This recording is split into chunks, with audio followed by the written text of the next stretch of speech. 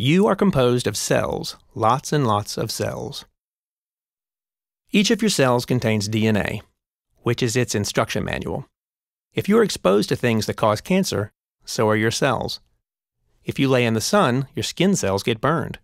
If you smoke cigarettes, your lung cells get their nicotine fix.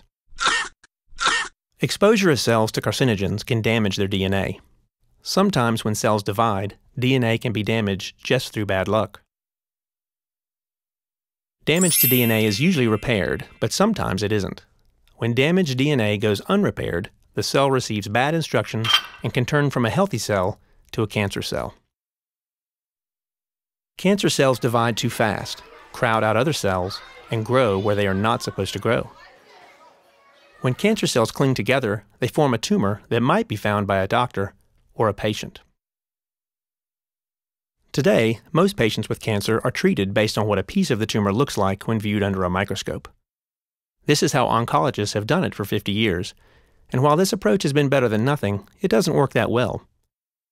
Even if the doctors agree what type of cancer a patient has, it is not always clear what is the best therapy to treat the patient's cancer. Recently, it has become clear that the cancer cell's DNA, its instruction manual, determines how it will behave. In particular, it determines if it will grow quickly or slowly, if it will respond to one type of therapy or another, and if it will be cured or come back. Given that the cancer's DNA is so important in determining how it will behave, doctors and scientists at the UNC Lineberger Comprehensive Cancer Center have decided to treat patients based on their and their tumor's DNA. This approach relies on new DNA sequencing technology called massively parallel sequencing, or next-generation sequencing, and so we call the Lineberger effort UNC. Here is how it works. A patient with cancer comes to UNC and agrees to participate in our study. Some normal DNA is taken from the patient, usually their blood, and some DNA is collected from the tumor. Both the tumor and normal DNA are broken into smaller pieces, and then the important pieces of DNA are captured.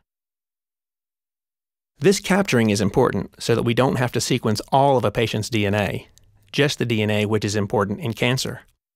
It is like going into a gigantic library and choosing the one book on cancer and ignoring all the other books on eye color or heart size or height. The captured DNA from the tumor and the normal tissue are then processed using next-generation sequencing. After sequencing, we have two gigantic books of DNA sequence. One is the tumor's DNA, and the other is the patient's normal DNA.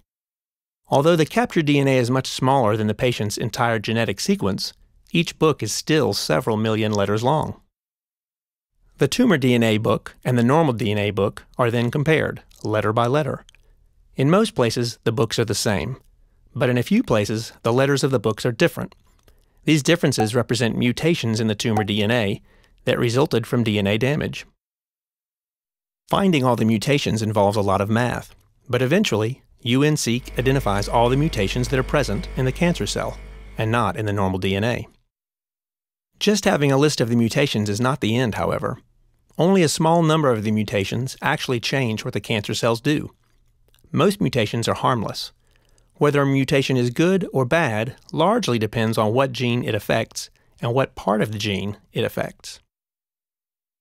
Once the list of mutations has been identified, a team of doctors sits down together and reviews the mutations at the Molecular Pathology Tumor Board, or the MTB. Each mutation is reviewed.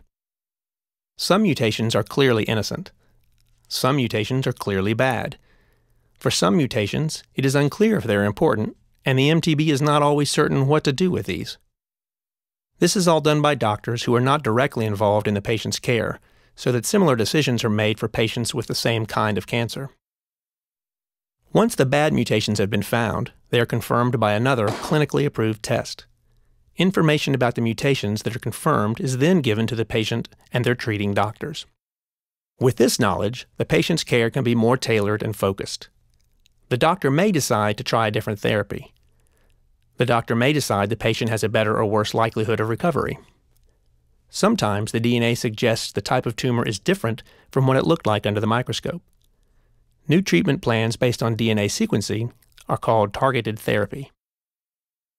Importantly, UNC does not put patients at risk. If there's a good therapy for their cancer, they get that therapy. UNC only changes care for patients who do not have any good options left.